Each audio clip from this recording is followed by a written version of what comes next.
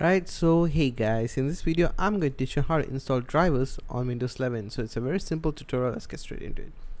So first off, for any drivers, the one most easiest step you can do is you're just going to search here Windows Update.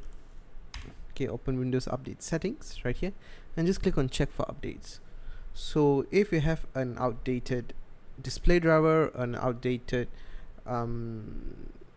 motherboard chipset driver, it will pull in a new driver and install it for you.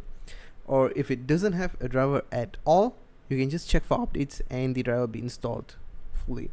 If somewhat issues cause Windows Update to not fully be able to install the latest update, what you can do is you can right click on your start button right here, okay, and then you can go into device manager.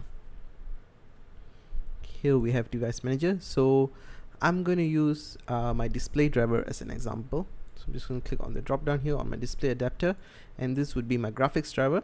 So I'm just going to right click on this update driver and then search automatic for drivers, and it should download the latest driver. Okay, if somewhat that doesn't help you, you can go in to Google, okay, download the drivers and then enter device manager, sorry, right click on this update driver, browse my computer for drivers, and then you can go to browse, and then you can go to the place where your driver is saved.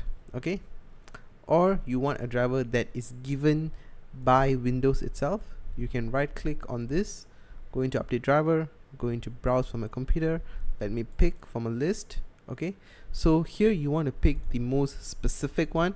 You can see here it says basic display adapter is not specific enough. VirtualBox graphics adapter is very specific. So I'm just going to select on that, click on next. Okay, it's going to install the driver for a while. Takes a time and has successfully updated drivers. Close this, restart your computer, and your computer drivers should be updated. So that's all for this video, guys. If you have any other questions, any other problems, please put in the comments below. And I think, yeah, thanks for watching, folks.